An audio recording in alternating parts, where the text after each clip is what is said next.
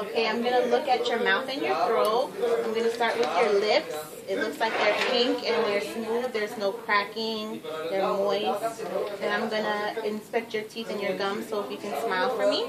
Your teeth look white and they look clean and straight. And your gums, there's no bleeding or swelling, anything like that. Then I'm going to inspect your tongue, so if you can say ah for me, stick it out.